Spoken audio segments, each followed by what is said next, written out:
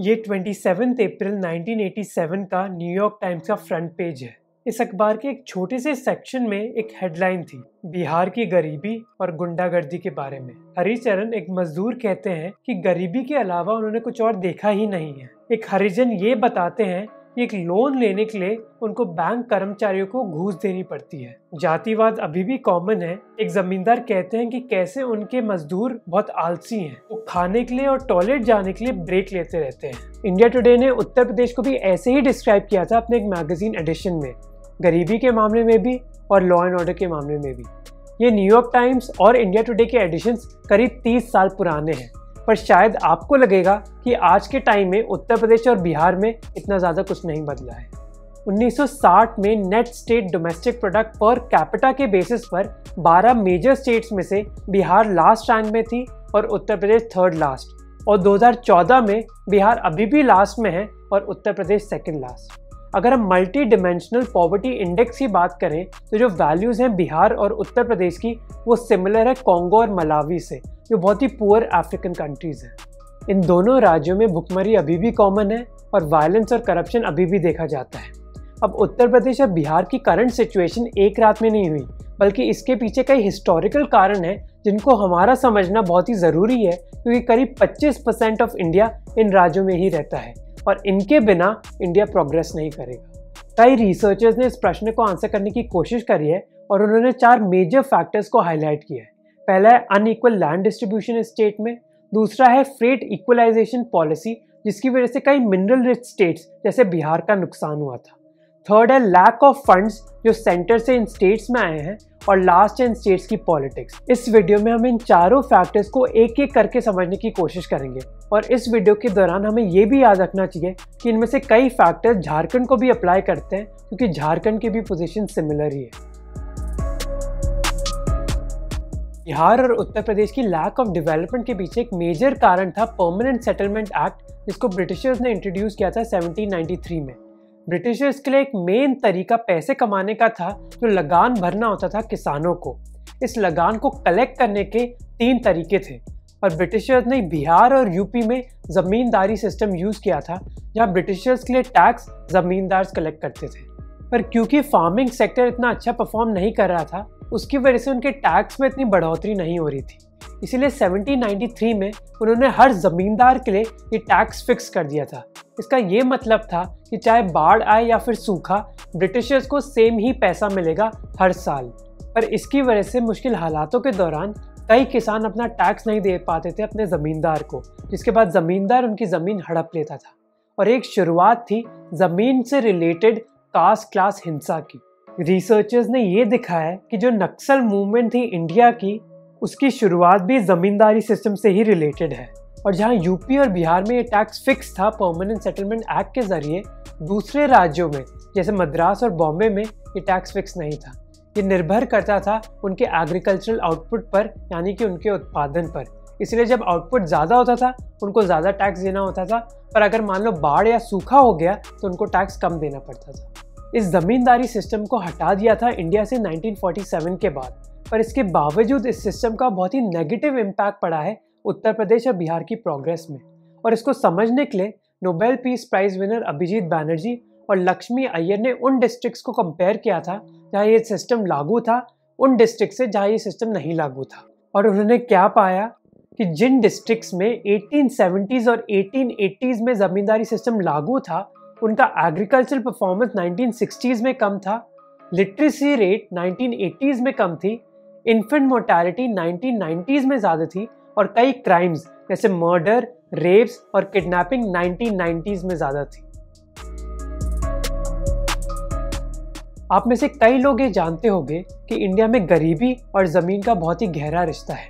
2002-2003 में बिहार के 33% परिवारों के पास कोई भी ज़मीन नहीं थी और 15% के पास बहुत ही कम ज़मीन थी। उत्तर प्रदेश की भी हालत ऐसी ही है। इसका ये मतलब है कि इंडिया में ज़्यादातर ज़मीन कुछ ज़मींदारों के ही हाथ में है, पर जो ज़मीन पर काम करते हैं वो है छोटे किसान, पट्टेदार या फिर मजदूर। अब पट्टेदार या फिर छोटे किसानों के पास इतना पैसा नहीं होता मशीन्स वगैरह खरीदने के लिए, और जिनके पास पैसा है जैसे ज़मींदार, उनके लिए फार्मिंग मेन ऑक्यूपेशन नहीं है और कई लोग तो शहरों में रहते हैं। इसलिए कोई भी इन्वेस्ट नहीं करता एग्रीकल्चर में और इसकी वजह से किसान सेक्टर में इतनी इम्प्रूवमेंट नहीं हो रही। प्राइवेट इन्वेस्टमेंट के अलावा पब्लिक इन्वेस्टमेंट भी नहीं है एग्रीकल्चर सेक्टर में उत्तर प्रदेश और बिहार में, जिसकी वजह से बस 50% एग्रीकल्चर लैंड बिहार में इरिगेटेड है और 60% उत्तर प्रदेश में, जबकि पंजाब में ये 90% है और गुजरात में 87%। 1980s में बिहार और उत्तर प्रदेश में कई किसान ग्राउंड वाटर इरिगेशन को यूज़ करने लगे थे, पर इसके बावजूद उनको इतना फ़ायदा नहीं हुआ था दो कारणों की वजह से। पहला कि बिजली का सप्लाई बहुत ही ख़राब था और दूसरा कि डीजल, पेस्टिसाइड और फर्टिलाइज़र के दाम बहुत बढ़ गए थे लेकिन उनकी उपज के दाम नहीं बढ़े थे। और जहां दूसरे राज्यों में जैसे गुजरात, महाराष्ट्र, कर्नाटका में किसान को सब्सिडीज दी जा रही थी, बिहार और उत्तर प्रदेश की सरकारों के पास इतना पैसा ही नहीं था उनको सब्सिडीज देने के लिए। और क्योंकि उत्तर प्रदेश और बिहार के किसानों की ज़मीन छोटी होती है, उनकी उपज भी बहुत कम होती है और इसी वजह से वो अपनी उपज को गवर्नमेंट की मंडी में नहीं बेच पाते क्योंकि उनके लिए ट्रांसपोर्ट और स्टोरेज कॉस्ट बहुत हाई हो जाती है उनकी उपज के हिसाब से। और एग्रीकल्चरल सेक्टर उत्तर प्रदेश और बिहार के लिए बहुत ही इंपॉर्टेंट है दो कारणों की वजह से। पहला है कि उनकी इकोनॉमी इस सेक्टर पर बहुत निर्भर करती है। जहाँ इस सेक्टर का कंट्रीब्यूशन इंडिया में अराउंड 20% है, इन दोनों राज्यों के लिए ऑलमोस्ट डबल है। और दूसरी बात है कि उत्तर प्रदेश और बिहार की दोनों की ज़मीन एक्चुअली बहुत फर्टाइल है क्योंकि गंगा पास करती है, इसीलिए एग्रीकल्चर सेक्टर उनको अपनी पोटेंशियल मीट करने के लिए हेल्प कर सकता है।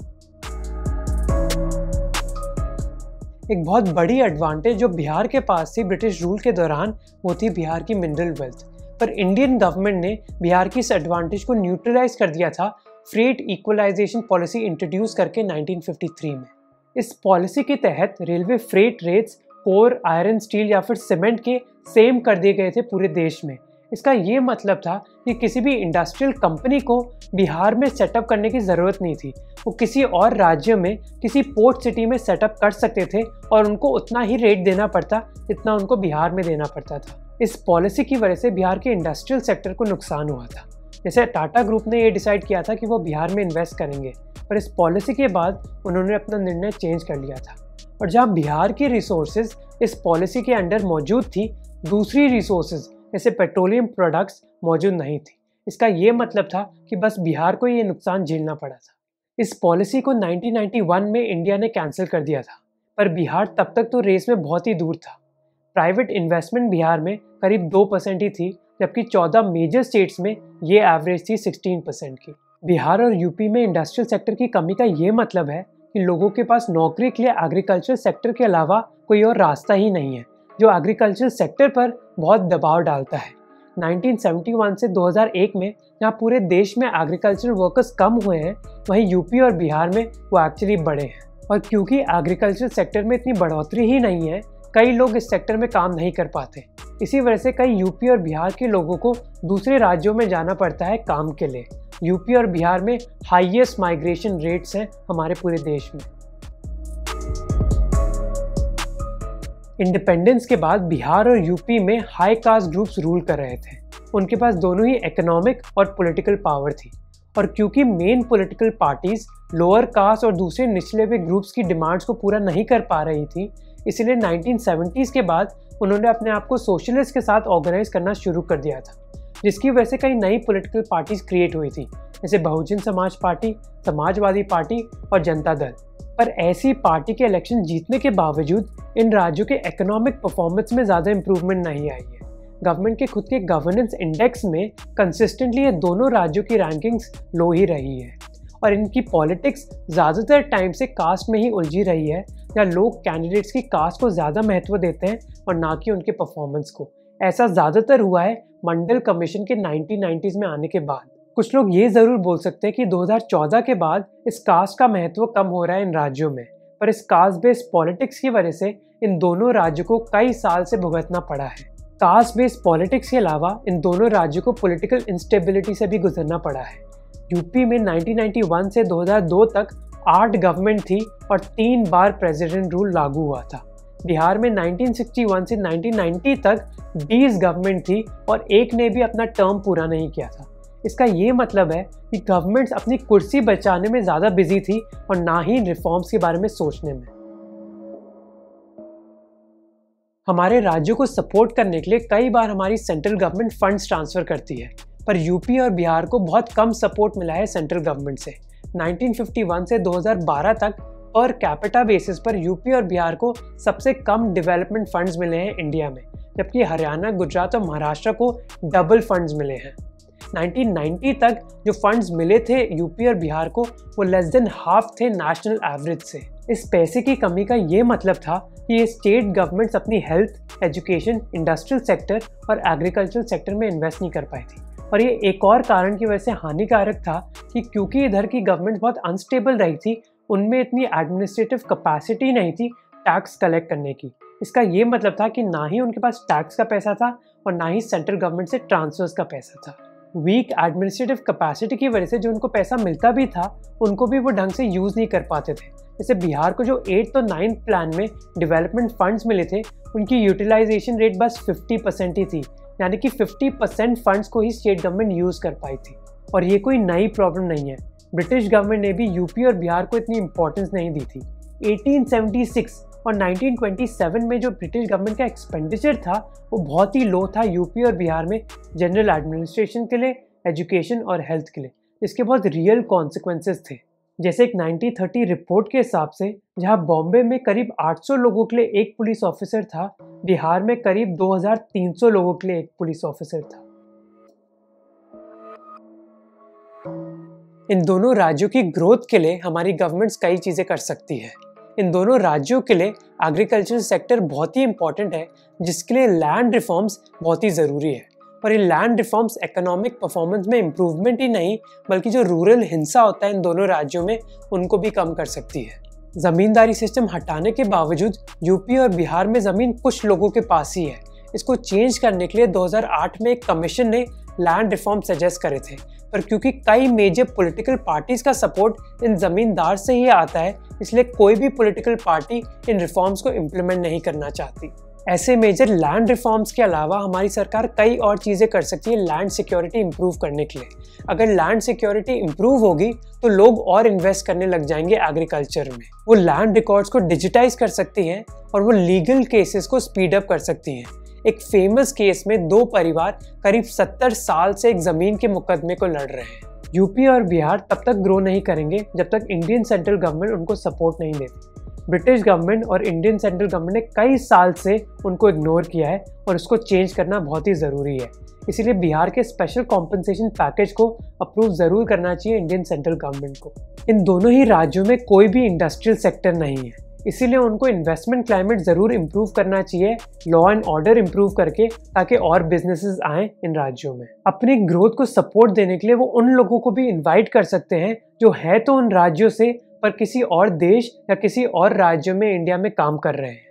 यूपी के केस में कई लोगों ने सुझाव दिया है कि यूपी को डिवाइड कर देना चाहिए और राज्यों में, ताकि उसको ईजिली मैनेज किया जाए। यूपी का भी पॉपुलेशन साइज ब्राज़ील के बराबर है और इसीलिए किसी भी पॉलिटिकल पार्टी को उसको मैनेज करना बहुत ही डिफिकल्ट हो जाता है। अगर यूपी को और स्टेट्स में डिवाइड किया जाएगा तो पॉलिटिकल लीडर्स और अकाउंटेबल होंगे हर एक सब रीजन के लिए। इन दोनों राज्यों में हर चीज़ नेगेटिव नहीं है। लेटली इनकी इकोनॉमिक ग्रोथ रेट्स में बहुत इंप्रूवमेंट आई है। नीतीश कुमार को क्रेडिट मिला है कि उन्होंने डेवलपमेंट एजेंडा को सेंटर स्टेज दे दिया है बिहार में, जहां उनकी ग्रोथ रेट्स 5% से करीब 14% तक पहुंच गई है। यूपी और बिहार में उन्होंने गरीबी बहुत ज़्यादा हद तक हटाई है। हाँ, यूपी और बिहार के लिए हाई ग्रोथ रेट्स अचीव करना इतना मुश्किल नहीं है क्योंकि उनकी सिचुएशन इतनी ख़राब है, पर एक छोटा पॉजिटिव स्टेप ज़रूर है।